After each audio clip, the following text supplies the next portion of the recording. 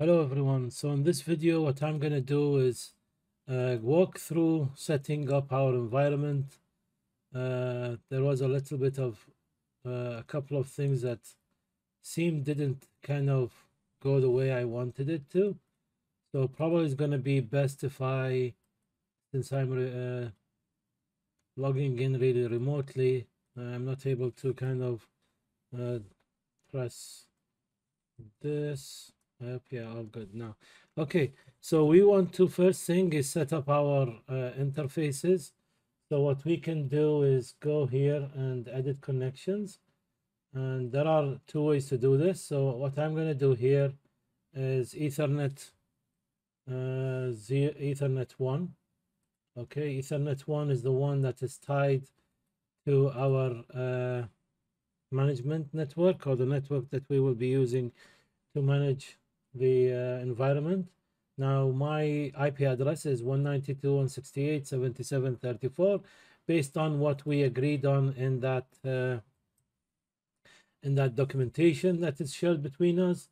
You don't need to specify, by the way, a gateway or any of that, because this is going to be used just for management. So we can do this. And then this one we can use for our this one also should not be DHCP based on our settings. This one should be 192.168.1.50 24, and the gateway is 192.168.1.1, and then the DNS server, by the way, will be 192.168.1.1 for this case. So let's just kind of reset them. So that's one, and then that's the other. So let me make sure I disconnected both of them. And now I connect both of them. So this is Ethernet 0 connected, and then Ethernet 1 is also connected. Good. So now if we check our settings, we should have this, and then we should have this based on our again based on our settings that we have on our documentation. So now let's continue setting up. So what we'll do now is log on to the firewall. So let's log on to the firewall. Make sure we can access that.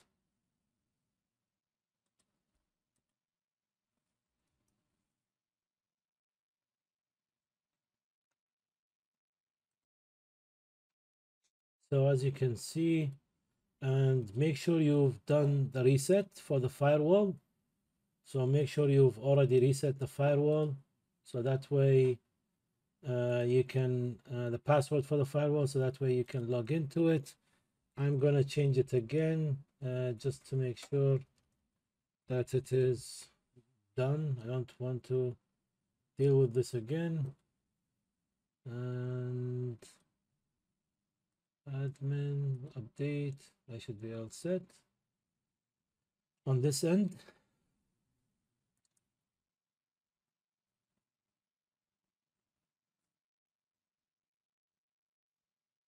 Okay, so we should be all set. Now what we can do is, for example, do one or two of those IP addresses. So you can see this is the gateway, the DHCP range, the subnet, all of that. We can also, by the way, add the DNS server. So the DNS servers will be 1.10, which is where our Windows Active Directory is. And then we have the Google, and then the other Google one, public DNS server. So you can use those. Other options, the default will be 192.168.1.1. We can set those. The domain name is huntstem.local, and we can now save this.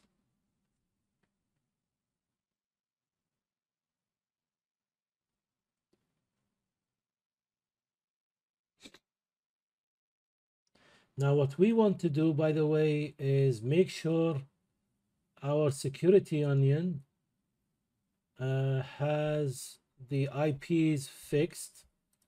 So what we could do is you can log in here and then you can cancel this. I'll show you how to run it again. Cancel, that's fine, by the way. So let's get the IP addresses. So we have three interfaces. One is going to be for monitoring, one is going to be for collecting the logs and used to be the management side for receiving the logs from our systems on the network.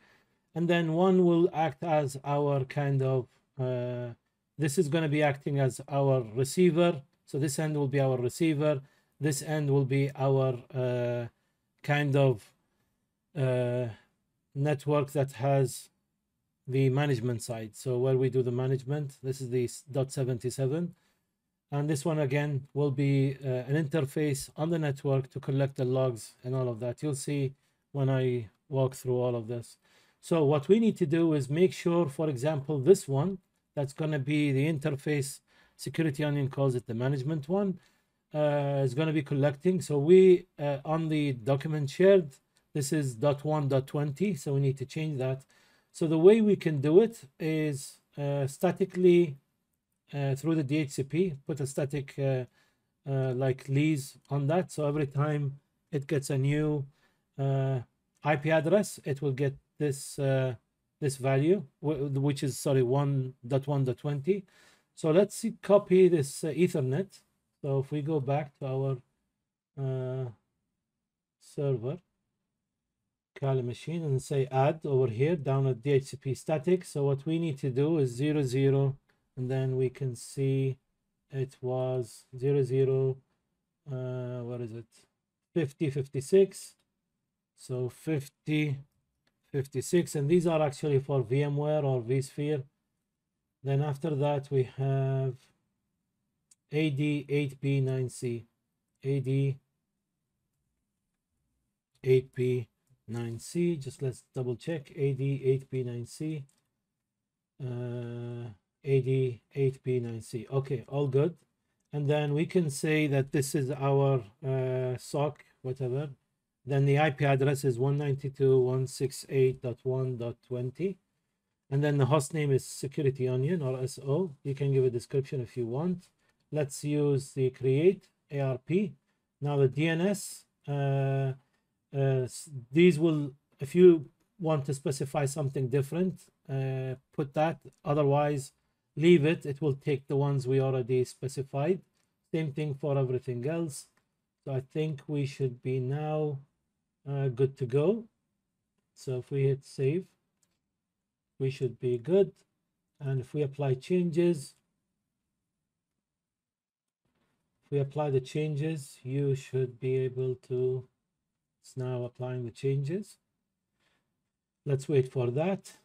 On the same side, let's log into our Windows, one of the Windows machines. Okay, so if you log into the admin of this one, and the password is also with you. Okay, so I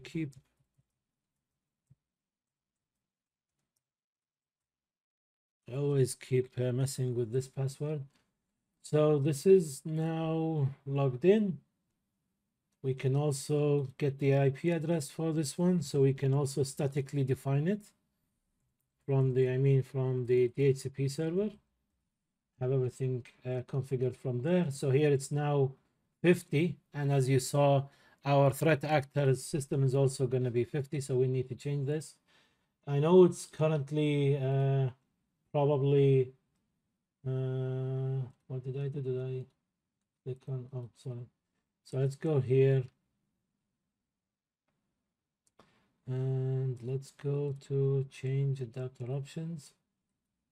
And we can do, by the way, this two ways. So we can either come here and define it, or we can also do it in our firewall. I'm gonna just do it over here for now, but you get the point. So if I disable, I enable again, and now if we do this, we should be good. So if I ping my firewall, we should be able to do that, and the domain is also workable or reachable, I think. let's log out and log in using maybe another user account. So I'm just gonna pick another domain account this time. So let's log into the domain, and I'm just gonna really use the John Lee just because it has a short password. So forensics, and then now it's all working. Did I? So John Lee, not John. So John Lee, and now we should be good to go. Okay, so this one is all set. Now we should be good on this end. Let's log out and get back into the admin because we will need the admin later on. Okay, let's log into the local admin. So make sure you put that administrator. Make sure you put in that / thing at the beginning, and then the password, enter. Okay, so this is done and we are all set on this side. Now this one is still, the static mag has been changed. Okay, did we, so is there anything, didn't we hit this? I thought we did, but we might. Okay, so we are all set on this end. So now over here, by the way, we have two ways of doing this.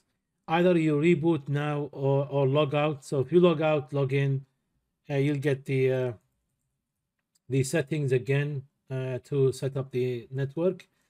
But probably, and by the way, if you want to see how is that done, so if you check the .bash profile, you can see this is the command that's being executed to when you log in to kind of run the setup. Okay, the setup wizard for Security Onion. So if you later on forget and you want to know how that is done, this is how it's being done. As you can see here, there's a directory called Security Onion, and then inside it is a setup directory, and then you can see all we need to do is so-setup ISO, and then you'll go from there. Now what I'm going to do, I'm going to really reboot to make sure my networks all kicked in properly. Okay, so let me just wait for that a little bit. This should be all good and all set up properly. We don't have to worry about the gateway. You don't need to log into the gateway anymore. This is our domain controller. We don't need that for now as well. We are mostly gonna, in this video, set up the gateway, some settings of this one, which we already did, and the Windows box. And then we will also do the configure Security Onion to collect logs from the systems, but that's going to take some time. So let's just do one step at a time. For now, where are we? So let's go back here. Okay, so user 1, and then the password, as you know. Okay, so this is going to bring up the installer. Yes, we want to do the installation. Yes, we want to do the standalone. So select that, agree. Yes, and then this, by the way, will take some time. This is a standard installation, not an air-gapped network. The host name is going to be Security Onion. This is not the fully qualified domain name, as it said. If you want to put a short description, you can. Otherwise, just hit enter. Now, here it's telling you which NIC is going to be used for management. Now, in our case, by the way, this is the one that's going to be used for management. This is the one that is going to be connected to our LAN, and it's going to be used to send all of our, let's say, logs and all of that. So make sure you select the third one, okay, and then hit enter. And now we are going to use a static IP, not a dynamic one. So, okay. And our static IP is going to be 192.168.1.20/24. Okay, the gateway 192.168.1.1. And then the DNS servers, just make sure you add the one for the domain controller, just in case we need it. So it's .10, okay, and then comma 8.8.8, etc. And then okay, and now we can specify the domain, which is hunt sim, which is for hunting simulation. Okay, And now we should have a direct connection to the internet, and we need to keep this. So yes, keep them all the default. Now it's asking you for the monitoring interface, which is the one that's going to be sniffing the traffic. The first one is our monitoring, so just select that one and then select OK. And now the user that you'll be using. So I'm going to use user1 hunt theme.local. Okay, I'm going to use that. Just remember it. And then here the password twice. Please use a password that you will remember. We want to access the security onion setup through the IP address.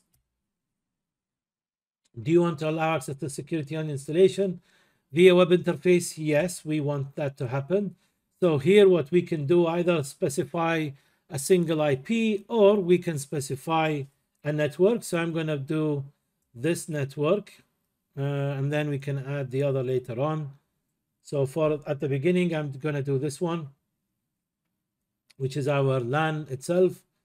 Okay. And now you can see these are going to be your setup configurations. Please make sure everything looks like this. If not, go back and do it again. Otherwise, we are going to be facing some problems moving forward. Okay, so make sure you have this setup. Okay, and then now if you are all done, select OK. So the installation process will start. Now this is going to take a lot of time. So what I'm going to do is I'm going to split this video. So I'm going to stop now. And then after this is all done, I will continue the recording of the setup for everything else. But for now, by the way, everything now depends on this installation, because after that we are going to download from Security Onion the agents that we will be installing on our Windows machines, and then those agents we will be using them to connect back to our Security Onion. So that's where we'll have a SIEM. So Security Onion is not just going to act as a sensor to monitor traffic. It's also going to act in our scenario here as a SIEM, where it's all of the traffic, all of the logs are being shipped to it, and then that way we can do all of our hunting through Security Onion. So for now, I'm gonna stop this recording and then I'll pick up and continue after this has been done. Thank you and see you in another video.